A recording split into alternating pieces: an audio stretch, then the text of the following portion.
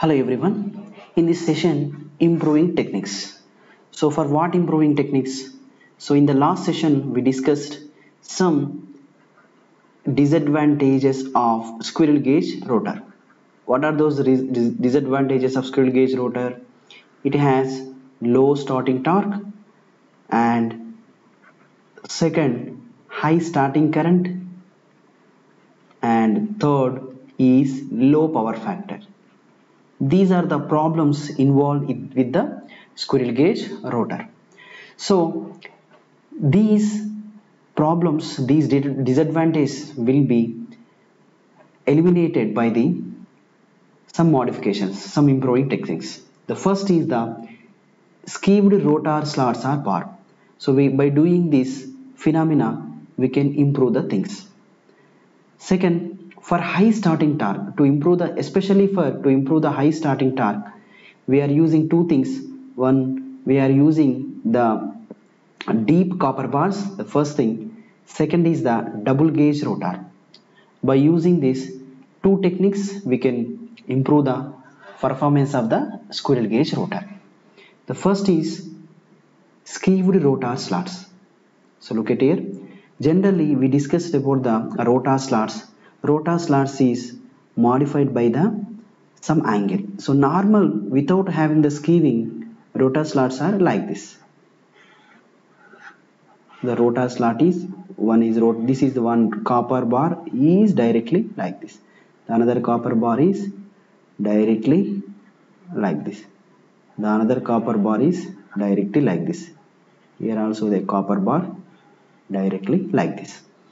So the copper bars doesn't have any winding direct line, but just observe here it has some inclination angle. For this phenomena is known as the skewed rotor skewing. So by doing the skewing, what are the advantages we have to discuss here? Look at here.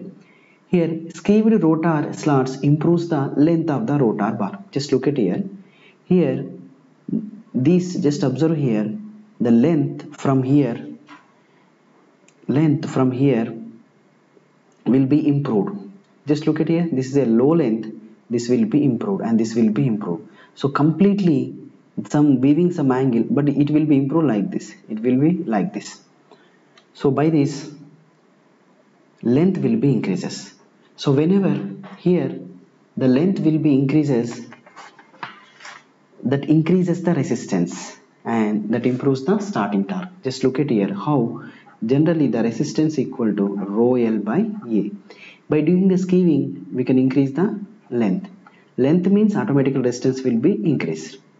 So whenever the length is increases, what happen? The length will be increases, resistance will be increases. Here the starting torque is proportional to the rotor resistance. Here rotor resistance will be improved, then automatically starting torque will be improved. By this, whenever the starting torque will be improved means the starting performance is improved. This is the importance of the skewed rotor bars. And next, with this, the air gap flux distribution can be made uniform.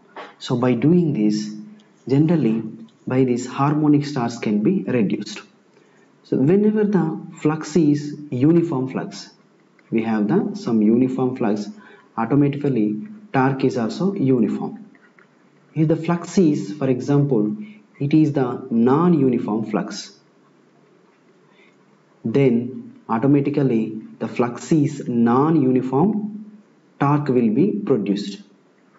Non-uniform torque means it has a torque, with that we have some harmonic torques also.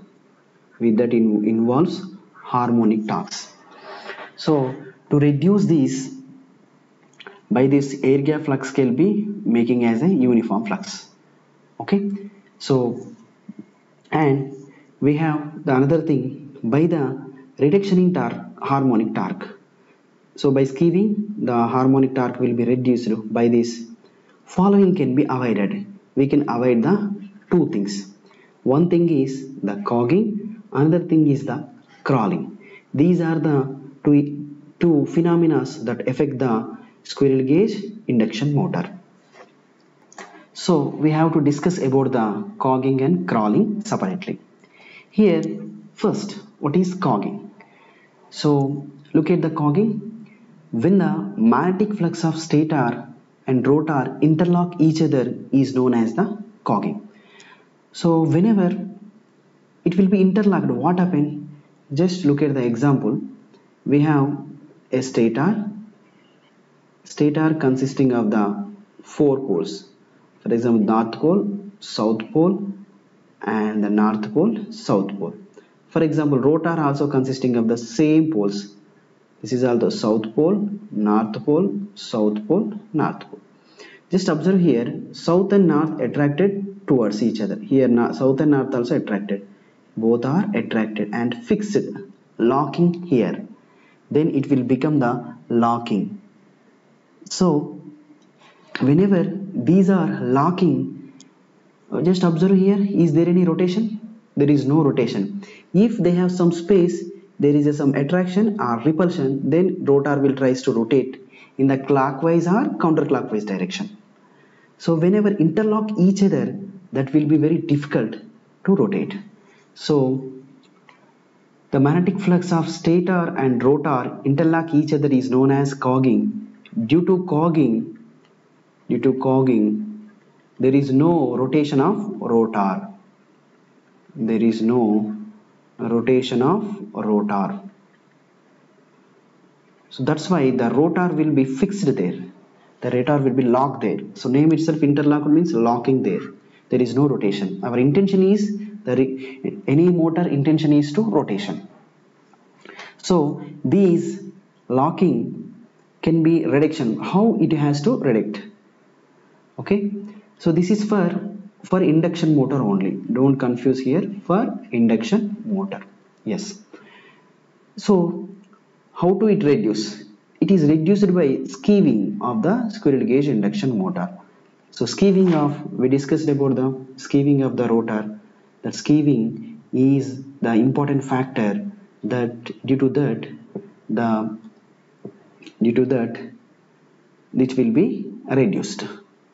Okay, interlocking will be reduced. Second point, by using the different stator and rotor slots. So that means you can take slots of stator have different, and slots of rotor must be different. Slots of stator and slots of rotor must be different. Then automatically there is no interlock between the stator and the rotor. So these are the two things is to eliminate the cogging. So cogging is very important character. It must be very, very useful in the before data, previous and further data. Right. Next, what is the next topic? Next is the crawling. So look at here. Sometimes the squirrel cage induction motor rotates at very low speed. It rotates with very low speed, that is 1/7th time of the synchronous speed. So here the speed is, sometimes it is possible 1/7 times of the synchronous speed. Why it is very low speed? The reason is the seventh harmonic effect. Due to seventh harmonic effect, three-phase induction motor is known as the crawling. That's why it is called as the crawling. What is the reason? The main reason is the seventh harmonic. So what is first, we should discuss something about the harmonics. Generally, we have the fundamental thing for the fundamental. So fundamental means n value is the 1. For second harmonic means it is an integer of 2. For third, integer of 3. That's why the seventh is nothing but n equal to 7. So for this fundamental, the speed value is 1/1 into ns, like this. So here this will become 1/2 into ns. For seventh harmonic, the speed due to the seventh harmonic, the speed will become 1/7 of ns. So generally, in the speed of the induction motor, not rotate with the synchronous speed, but nearly with the synchronous speed. This is nearly with the synchronous speed. So due to the 7th harmonic, it will become 1 by 7 times. So that's called crawling. Crawling means you know that very slow motion. Crawling means very slow motion. That's why it has low speed. The name itself it is called crawling. For the crawling is the reason is most important thing, that is the 7th harmonic. 7th harmonic. Then how to reduce this crawling? So how to reduce this crawling? This crawling is reduction by short pitch coil. Short pitch coil means generally coil span we have 180 degrees of coil span. So for short pitch coil, if we are using short pitch coil there, then coil span become less than 180. For full pitch, what happened for full pitch? Name itself, for the full pitch, the coil span is fixed. Almost it is 180 degrees. Coil span is fixed almost 180 degrees. This is about the crawling. Don't confuse with the cogging and crawling. Cogging means interlocking of the fluxes. Crawling means the slow, very low speed of the induction motor due to the 7th harmonic. Okay. So this is about the improving technique. The first technique is the skewed rotor. In the skewed rotor, starting torque will be improved and the flux will be uniform. When the flux is uniform, we can reduce the harmonic. So we can reduce the harmonic of torque. Then by that we can eliminate the cogging crawling effect on the induction motor. Okay, I hope all of you understand the session. Thank you.